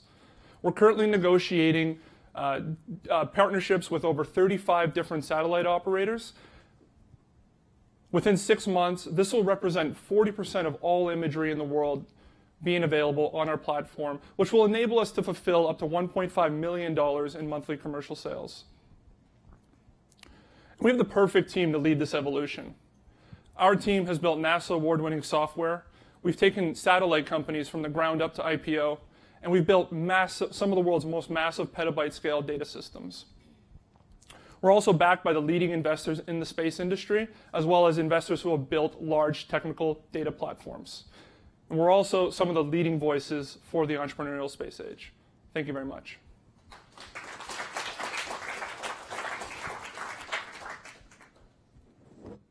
Can you give a couple more examples of what type of companies are actually using this data and for what? Okay, so all three of those examples are examples of companies that are using our platform. I'll give you another recent example. So imagine a coffee producer, one of the world's largest coffee producers. They source their beans from about 750 disparate farms across South America as well as in Africa. They're trying to better understand and better model the inputs they're going to get from a harvest season so they can better understand what their outputs are going to be. They can better understand their expenses and then their revenue. They've tried drone imagery, so they tried it on one farm. They really liked the fact that they could get this data, but they didn't like the economics of it. It wasn't going to scale well to the rest of 750 farms. So there's an example of them now using satellite data to every 3 to 5 days, getting new imagery from satellites built right into their supply management software, so they can actually see per supplier what percentage of the crop that's currently being grown is actually healthy at that point, which feeds into a real-time model of what they think the input into their business is going to be that season. We also have asset tracking, so management tracking, people counting ships, counting cars, trying to understand retail performance, better predict revenues prior to a company actually. A lot of market intelligence use cases as well. And anything in which you want to do change detection, really great for. To the coffee bean farmer, how much does it cost them versus the drone? I mean, if that's the alternative. So in one case, it was about 90x less. So with a drone, you have to actually have an operator, go to the location, fly it. It's just in orbit, so there's no additional, the variable costs are just the bandwidth of taking the image and sending it down. And if you think about what a drone covers compared to a satellite image, you can fit about 1,000 farms into one satellite image. And the cost there is just a few dollars to actually take the image and send it down to the ground station. What does the competitive landscape look like for your company? The cost of satellites has gone down dramatically. Mm-hmm. What's stopping a competitor from getting into the space? What makes you different and better? And where do you see your moat? So the way satellite operators have solved distribution to date, or historically, is they set up geography-based sales teams. And the process of actually acquiring data is very high touch. So if I'm in Southeast Asia, I call up the operator in Southeast Asia. We discuss what kind of data needs I have, and then eventually they'll make the data available either through FTP or a thumb drive, even, depending on the scale. I think apart from just technical innovation, what we've really brought to the industry is business model innovation. So we're really applying aggregation theory and saying that if we can actually provide an aggregator and focus on machine-to-machine applications, we can vastly grow the market for this data source. Now, we're the first to propose this business model innovation. So far, we've had a huge uptake. We anticipate people to now start competing. We have few rumors out there that we know there's a few people now kind of looking at what we're doing and realizing it's the most powerful position to be in the industry, controlling distribution. So, yeah, thank you.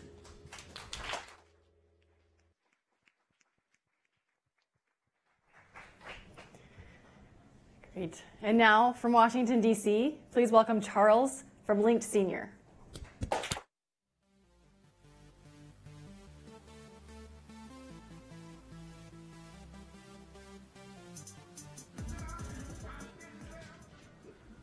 Hi, I'm Charles, CEO and co-founder of Link Senior.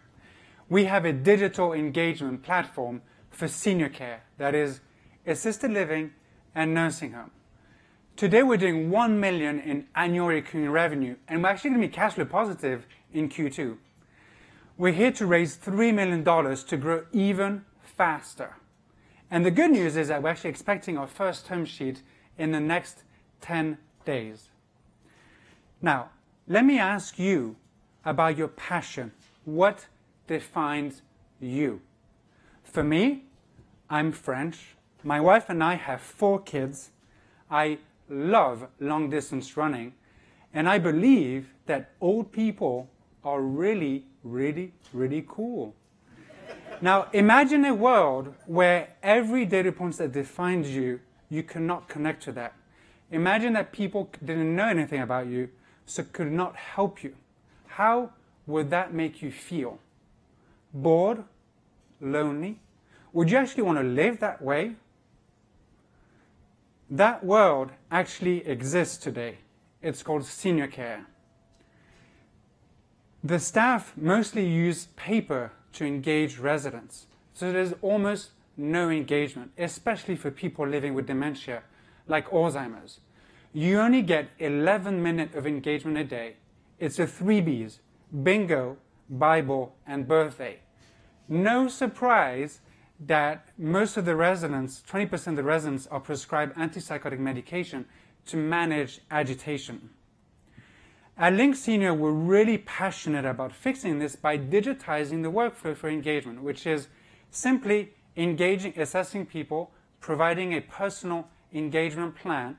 In my case, providing French music, for example, and evaluating the program. This very virtuous circle, using AI and machine learning, helps us get better, building our secret sauce, so that ultimately we're making engagement part of the treatment. Our clients love us because not only can we help them engage all of their residents, but that produces outcomes, clinical outcomes that were actually validated Friday with the clinical studies preliminary results. These outcomes help them build better businesses. We have a 94% renewal rate on multi-year subscription contracts. We touch 35,000 lives in 42 states and Canada. We totally own our sales process, and every single data point shows that we should heavily invest in marketing and sales. Market is huge and is going to explode given the aging population, our land and expand strategy as a vertical SaaS company, and reaching people at home to help them age in place. With me, I have an incredible team passionate about the aging experience. Our CTOs built 3 successful startups, and the rest of the team, pardon my French, badass. Our advisors have built dominant platforms in senior care, and investors include owners and operators in the market. We're actually truly making a difference in people's lives. Actually, all of our lives, because we're all aging. This is why I'm on stage, and I invite you to join me. Thank you very much.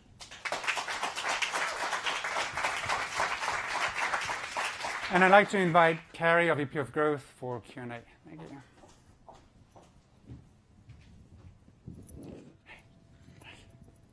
Where does this live? Is it at nursing homes, inside of care centers? Yeah, so our clients are the assisted living and the nursing homes. So it's used by the caregivers that interact with the older people. And what does it tell them? So if I'm a caregiver, what does the product do for me that I wouldn't otherwise be doing? Yeah, so if I'm in charge of like engaging you, like the audience, and you were my population, I would go to you one by one with a paper-based process to interview you or find out who you are, so up to 70 data points. That piece of paper goes in a drawer and is not really actionable. So one is that we collect the data and we help the people understand who are, for example, the crazy French people. Maybe we can put them together because they like to be with other French people. But the idea is to make that data actionable for engagement and so on. Does that answer your question? Yeah. So if the elderly population in a given nursing home, let's say, if 6 of them like, John Wayne movies, then your platform would give some insight into the caregiver so that they could put those people in the same room, provide social functions that might unite them. Is that basically what it's doing? Absolutely. Okay. And in addition to that, we do have content that the caregiver can actually use to deliver to the residents. And we also capture the tracking and the engagement level so that, again, we can fine-tune, and we use that for the nursing homes for the regulatory risk management, but also just to inform the family of what's being done for the older person. Nursing homes and assisted care facilities have been delivering care in the same way for a very long time. So how difficult is it for them to understand the value of using this platform and of changing the way that they're engaging with their patients? Yeah, great question, Monique. Like with any digitization of a process, like we're really picking up paper and moving to digital, there's a lot of value in just transparency and a way to manage that process. If you look at every department of these operations, activities and engagement is the only one remaining that's only paper-driven. So there's actually, it's like night and day after we come in within 90 days. I would just add one more thing. Charles mentioned the study that this third-party research center just validated that our clinical outcomes actually exist. It's beyond anecdotal evidence at this point. So social isolation as well as aggressive behaviors related to dementia are 2 things that our clients really struggle with. That news came in on Friday, so we're excited to see the ways that that's going to help our clients in the future. A lot of states are regulating now on reducing antipsychotics and social isolation. Who led that study? It's Baycrest. It's an institute in Toronto, Canada. Thank you very much. Good job, guys.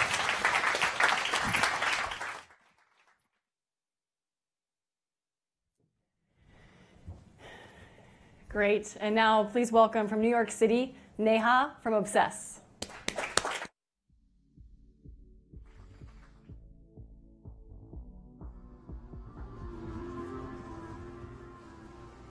Hi everyone. At Obsess, we are building the store platform for the new generation of the web, the 3D 360 web. Consider the evolution of stores. Before the internet shopping came about, when you only had physical stores, they provided a very immersive and curated experience, and you felt the brand as soon as you walked into the store. But you had to go to a fixed location to shop. When the web came about, you could now shop from home, but the whole branded immersive experience was lost and replaced with a flat grid. Now on mobile, you can shop from anywhere, which is amazing, but you still have the same flat database experience. With the new generation of the web, which is enabled by virtual and augmented reality technologies, your phone is now your magic window into the world. It will let you see more and reveal more of the physical and digital world around you. And the e-commerce experience with this new technology can now take the best of the physical retail experience, enhance it with contextual and personalized shopping, and still have the convenience of doing it from anywhere. We want to be the platform that runs all online stores in this new web. Right now, you're going to experience it on your phones, and in the future, with glasses. We have an amazing team to take on this challenge. I got my graduate degree in computer science from MIT, was an engineer and tech lead at Google for 5 years, then led product and tech at an e-commerce startup, and then I was the head of product at Vogue for 4 years. I was the first tech person Vogue ever hired in their 120-year history, and I launched all their current digital properties. Our head of engineering is from Amazon and has machine learning and graphics experience, and we have 2 VR/AR engineers and 1 3D designer on the team. So why is the current e-com interface broken? Let me illustrate. So today, whether you're shopping for a $2,500 dress or a $500 table or a $5 toothpaste, the experience is identical. This interface was in fact invented by Amazon 20 years ago to sell books online. And now it's used to sell every product category, and it's used to sell every type of brand, leading to a completely undifferentiated experience. So compare this flat, tedious database experience with this powered by Obsess. We enable visual, immersive, beautiful online stores that are fully interactive. Our technology renders these stores using HD quality photorealistic computer graphics that all work right on the web, on your phone or your desktop. This is a highly engaging shopping experience that's bringing in context, discovery, visual merchandising, and brand identity into the shopping experience online for the first time. Since this entire experience is digitally generated and not based on static photography, our templates can be customized to any look and feel. So every brand and retailer can make the experience their own. This is a much bigger opportunity than search and filter-based e-commerce. We have had 118,000 in pilot revenue so far. We are now moving to a SaaS model and have booked 35,000 in revenue just in the last couple of weeks with brands that are going to make this their homepage experience. We were chosen by Walmart as the winner of a competition to find the best VR AR startups. Our initial target categories are fashion, home, and lifestyle. Fashion alone is a $2.4 trillion industry, and 20 years after the birth of e-commerce, only 20% of fashion sales happen online. So there's a massive opportunity to capture the emotional, the entertainment sale online. Also, e-commerce is expected to become the largest revenue stream across AR/VR within a few years.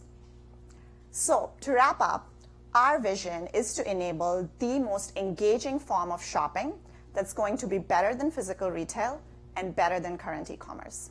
Thank you.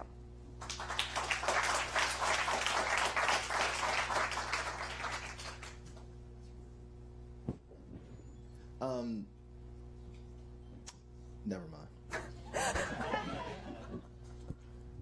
How long does it take? What's the process for a new brand to come on and get their environment and their products up?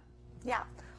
So we have a few templates right now, and over time we will have more and we will optimize them because a part of our platform is also to collect data on every user interaction that happens in these environments. And in 3D, you can actually collect a lot more data than you can in 2D. So using that, we're going to continue optimizing the templates and the process will become faster and faster. Right now, it's pretty simple. The brands just have to provide us images of their products that they already have for e-commerce. So it's a very easy integration process. They don't even have to change anything on their website. We host everything. They just have to point a domain to our page. And do you have any future thinking around customization, recognizing the customer when they return, understanding that I don't want to see flats, I only want to see heels, that sort of behavior? Yeah, absolutely. So that's part of the vision of the platform, is that ultimately the store that you will see will be personalized to you. And that's, again, part of the data that we are collecting. And that's already, we have all that data, like what people are looking at in these environments, because that's where it can really change from the current store experience, which has to be obviously static for every person. So over time, the stores will be dynamically generated for every user. So product looked really cool, and I guess my question is, do you have any sense of whether customers actually, whether that coolness, the slickness, the experience translates into better buying behavior from customers, or is it largely hypothetical at this point? Yeah, so I mean, for us, it's still early, but overall in the industry, there's a couple of trends which lead us to believe that it will. One is that millennials and Gen Z consumers want experiences, not just information, and there's a lot of data around this. And today, e-commerce is just about information. So that's one point.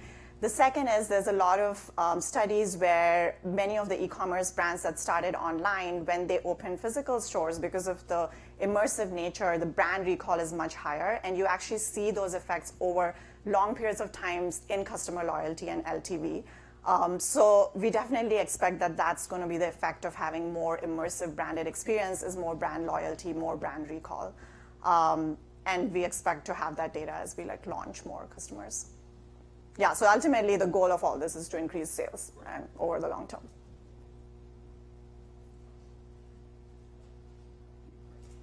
Thank you.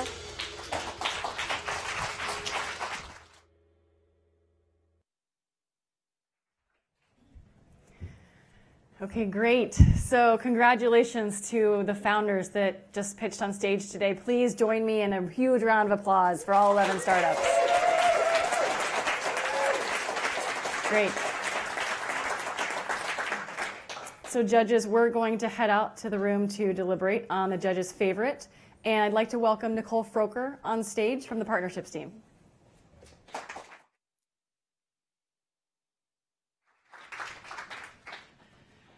Hi everyone, I'm Nicole Froker, Partner Engagement Manager with Google for Entrepreneurs. While the judges are deliberating, I'd like to invite everyone here in the room, as well as on the live stream, to cast their vote for the Audience Choice Award. So please take out your phones and head to slido.com.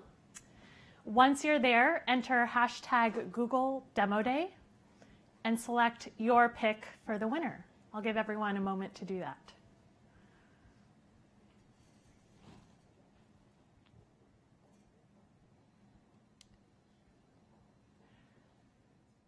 Great. At this time, I would like to invite one representative from each partner who has a startup pitching today to the stage to briefly introduce themselves and give 1-minute overview of their startup organization and how they support the ecosystem. So partners, would you please join me on the stage? Round of applause.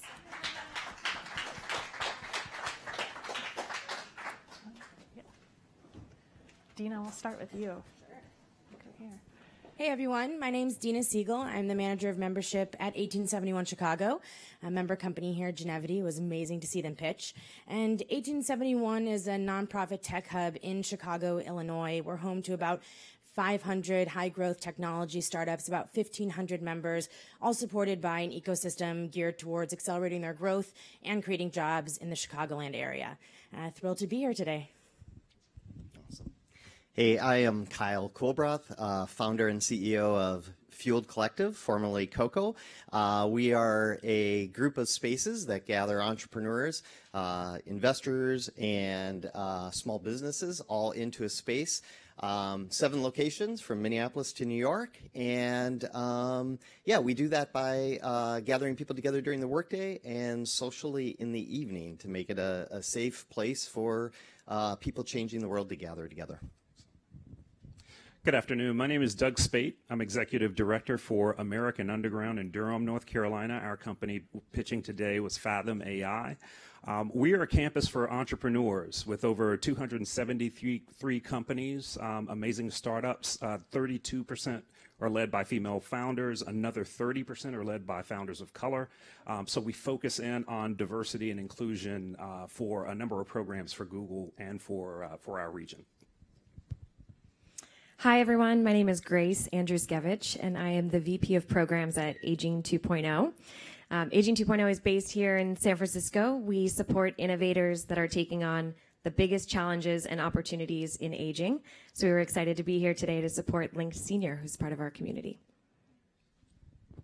Hi, my name is Yuka. I am the president of Astia, and we are leveling the playing field for women-led companies and gender-inclusive teams with access to capital and expertise. We operate globally, and our view is that we need to fix a pipeline to capital rather than fixing the entrepreneurs because we are not broken. Thanks. Hi, everyone. My name is John Beadle, and I'm a partner manager at Techstars. Techstars is a worldwide network that helps entrepreneurs succeed, and we do that through venture capital, mentor-driven accelerators, and some of our early-stage programs like Startup Week and Startup Week. So wherever you are on your entrepreneur journey, we would love to help, and we would like to congratulate Obsess and Skywatch, who came from the Techstars network as well. Hi, everyone. I'm Damien, CEO and founder of Grand Circus. We're a tech hub based in Detroit, Michigan, and I just wanted to congratulate BankJoy on a great pitch and the entire GFE team for another. This is our 6th demo day, and this is the best yet, so well done, guys. Awesome stuff. So Grand Circus is a tech hub that does a few things. We provide education, co-working and events. We've been around for about 5 years, and over that time, we've trained around 1,000 software developers, and our community of startups is around 450 people now. And this is all in a part of Detroit that is full of buildings that were empty and in ruin for about 30 years before this community started. So it's a very exciting time in Detroit. If any of you are interested in coming to Detroit or you want to know more about it, just reach out, and happy to talk more. Hello, my name is Evan Clark. I'm an advisor and investor relations at Communitech. Communitech is a major tech hub and accelerator program in Waterloo, Ontario. We are 1,200 startups and technology companies strong. We build programs across the stages of companies, early stage validation, up to sales acceleration and large corporate partners. One of our programs I'm really proud of is our Fierce Founders Accelerator, which is a female exclusive accelerator for technology companies. If you look back at the data 7 years ago, we were probably around 3% of co-founders were female. Now we're almost at 1 in 3, which is an awesome movement, and congratulations as well to your program for that. I would invite you to come and see Waterloo, make the trip up to Canada. If you're going to do it, come see it. Pick your time, pick your season. I recommend coming the end of May, where we both kick off patio season. For those 2 weeks we have it, and a major tech conference called True North, where is a major tech conversation about how technology is going to impact the next generation of people and the planet. I'd love to chat with anybody interested in the Canadian ecosystem, so come chat. Awesome. I'm Carly Krieger. I'm the VP of Marketing and Partnerships for Startup Grind. We're based here in the Bay Area, but we have chapters in 350 cities, 120 countries worldwide. I think all of the cities here and many in Canada. So we are on a mission to help support every entrepreneur in the world. We host events, monthly events around the world in these chapters where we have a local ecosystem grown by the local chapter director. So if you haven't been to an event or tapped into that community, please do. We're super happy to be here. Share was here from our community. Hi, I'm Rogelio Cuevas, head of Mexico City Hub Central. We're very excited to have Unima pitching here today. They're coming actually from Guadalajara. That's where we opened our second location just this year. So we're very excited to have them here. And just like the rest of our colleagues, we run a number of programs, and that's how we foster the development of the startup ecosystem in Mexico. We partner with Google and with Google Developers Launchpad, and that's like how we run like a number of programs, both in Mexico City and Guadalajara. We also run a number of events, and we have about 20 communities in each hub, and that's each communities like to basically like bring up the level of proficiency in different coding languages. And we're also starting a coding academy, and super excited to be part of the Google for Entrepreneurs Network. You may take your seats. Thank you. Great. So the judges will be announcing the winner soon, but in the meantime, we'd like to invite you all to get to know each other a little bit better. Underneath your seats, you will find a card with a prompt on it. Please turn to the person next to you, introduce yourselves, and ask them the question on the card. We'll direct your attention back to the stage in a few minutes when we have the winners selected. Thank you.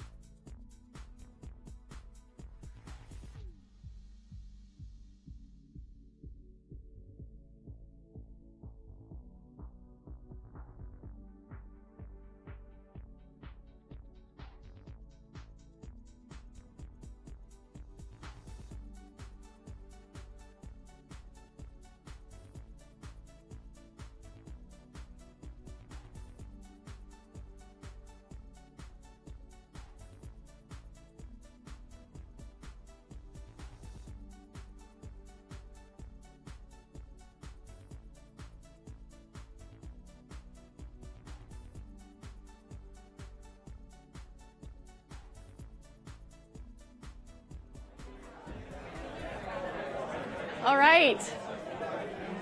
Thank you, everyone. As you can tell, it was a very hard deliberation. The judges went back and forth on a wide variety of comments. So thank you guys for your patience. Bradley and I are going to stand up here and announce the Audience Choice Award. Now is the time for our awards. Once again, please welcome or join me in welcoming and congratulating these 11 teams that have been here. They did an amazing job.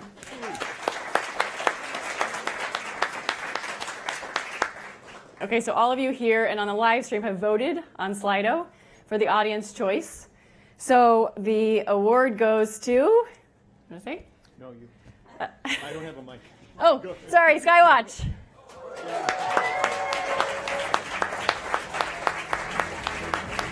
James, come up here. Great.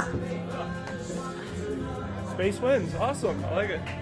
Great. Congratulations. All right, we'll do a photo for. Sky's not the limit. Thank you so much, James. Thank you very much. Congrats.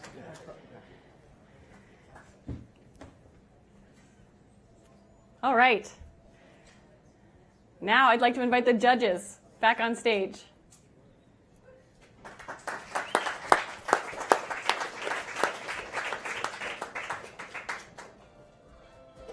they mic'd up still? JD has it.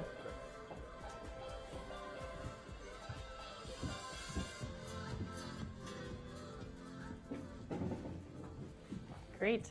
JD, I'll hand it over to you to announce our winners.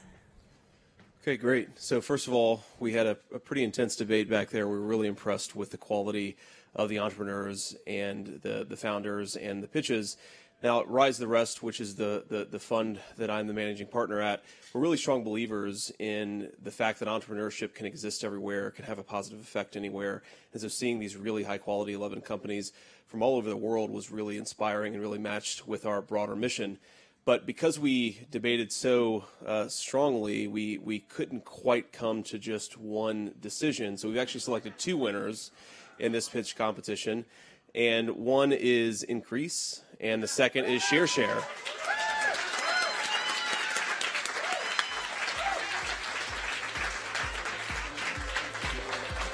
Oh, this.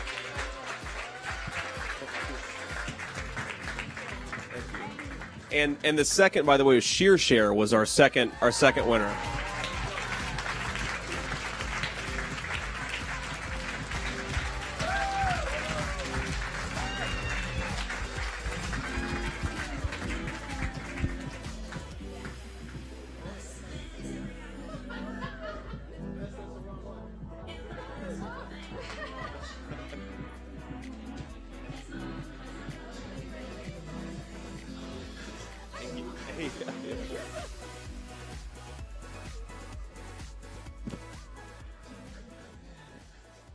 And yeah, so real quick before, first of all, an honor to be with these guys up here. It was fun to judge with you.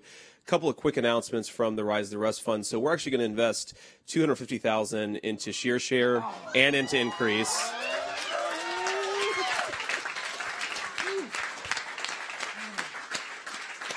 And also, this is a bit of an Oprah everybody gets a car moment, because we're going to issue a challenge to all the other presenters. If you can raise $1 million in the next 6 months, we'll do $150K into your company. So there's our challenge. Now go out and raise the money, and I'll turn it over to the other judges. Thank you.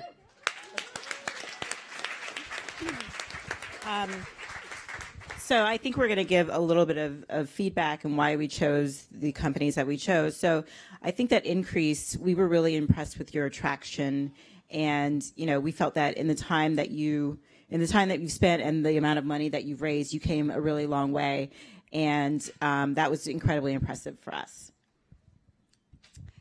And I do a lot of this, and there's not normally so much debate around the different companies, so there really was a great overall presence today.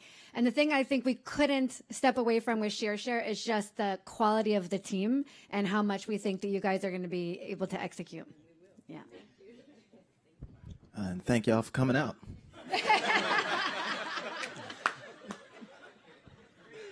No, that's it. much. Thank Yes. you. If you guys can hang out for a second, thank you all so much for joining us for our annual Google Demo Day. We're going to invite the partners that nominated these fabulous startups up to the stage for a few photos. Please join us again across the hall for a networking lunch. Make sure you stop at the booths to have one-on-ones with these fantastic startups. And if you have to run out, put your business card in the envelope so they can catch you. Thank you all again for joining us.